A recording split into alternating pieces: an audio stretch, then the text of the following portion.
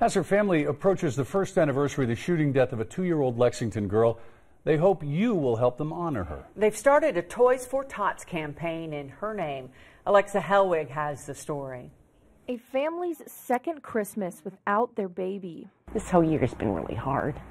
December 6th, that's a day the family of Nova Gallman will never forget. That was Nova. She was a girly girl.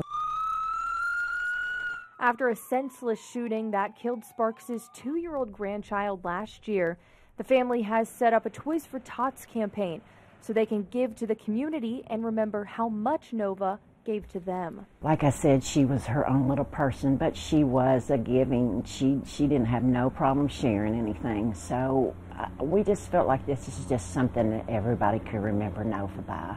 The family remembers Nova as a shoe fanatic and her love for the movie Frozen. And now they're hoping donations of toys that she liked can go to other kids that would enjoy them just as much as she would have. Toys, clothes, shoes, money's fine, gift cards, anything that you would like to donate for the kids. And the family isn't stopping there. They're working on opening what's called Nova's Closet to help families like Nova's.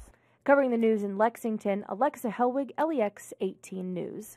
For more information about how to donate, go to our website, lex18.com.